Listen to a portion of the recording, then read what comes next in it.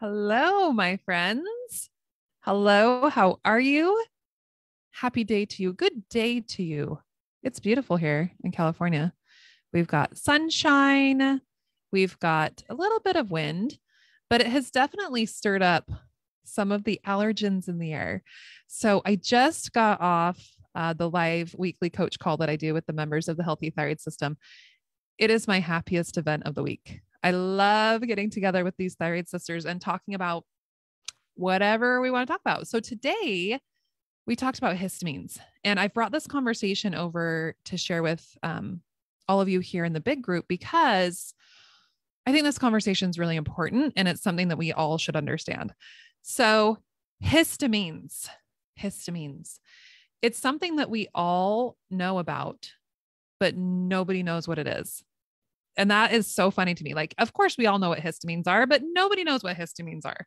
Like, we go to our doctor and they say, oh, yeah, you're having problems with histamines. Here's an allergy pill. So now we take an antihistamine and we have dealt with the histamines.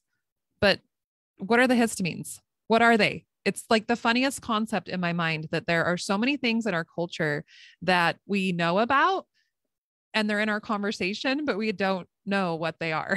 So, histamines, I'm going to define them for you, and then we're going to talk about where they come from. But before we get into it, I want to remind you that if you are struggling with histamines, if in this conversation today you discover that many of these things are an issue for you and you want to find the root cause of the problem, then I would love to help you find solutions. So you can head to www.thyroidbymissy.com and book a time to chat with me or my team. This is a free thyroid call where we can hear about what's going on with you. We can talk about histamines and talk about the testing that will help us end this problem. So, what are histamines? Well, I think of them like a spotlight. So, histamines are produced by something called mast cells. Those are white blood cells that are everywhere in our body. They're there to protect us, they're there to keep us safe.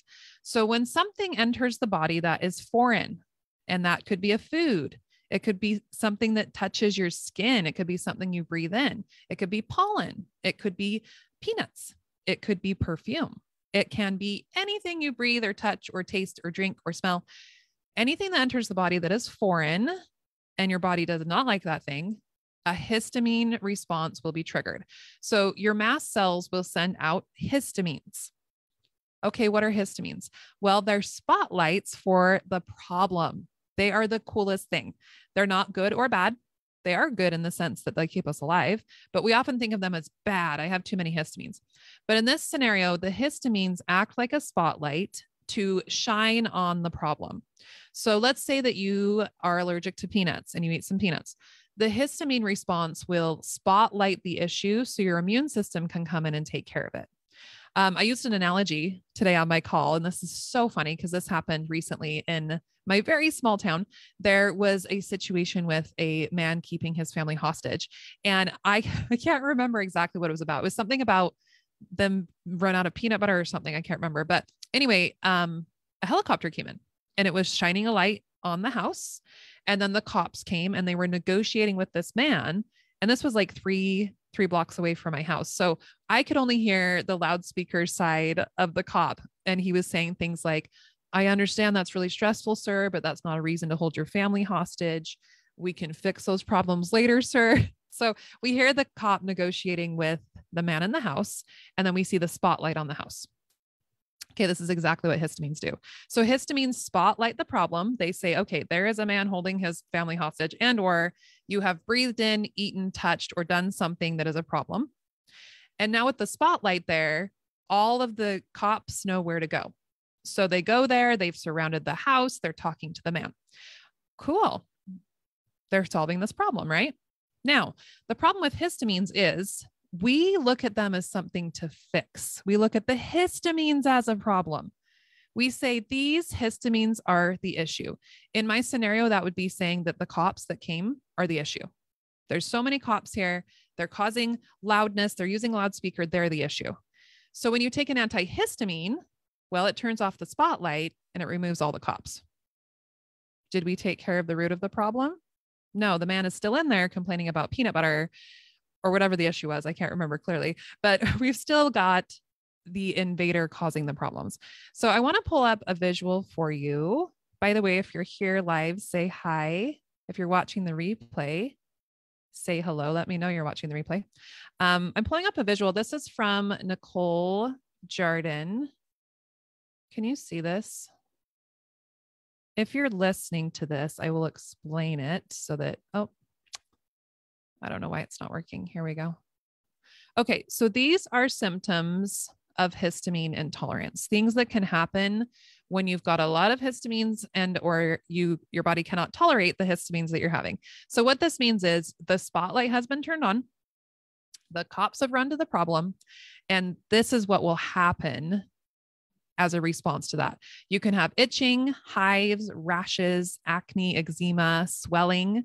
I think many of us are very familiar with this in terms of like touching. If you touch something and you get a rash immediately, that's a histamine response.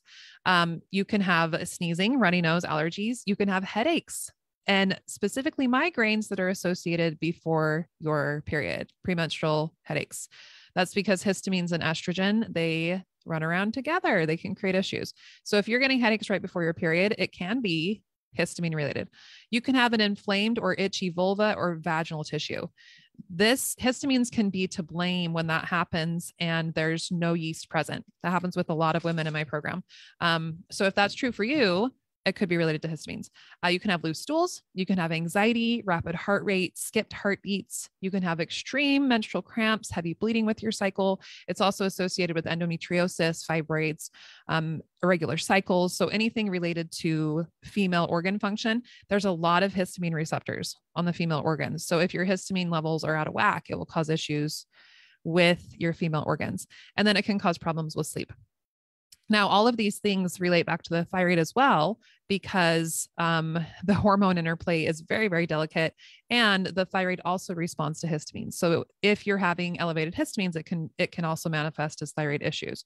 And of course, a lot of these symptoms are part of having a low thyroid function, some of them with hyperthyroid function, and in fact, a lot of the symptoms can be the same for hyper or hypo. So you can see from this visual, the symptoms of thyroid issues and histamine issues, they cross over. So do we just treat the thyroid or do we treat the histamines or what do we do? Well, we have to remember that there is an underlying cause for all of this. So in the story I just told you, there is still a man in a house who's angry and holding his family hostage. Even if we turn off these spotlights and we turn off the cops, he's still there.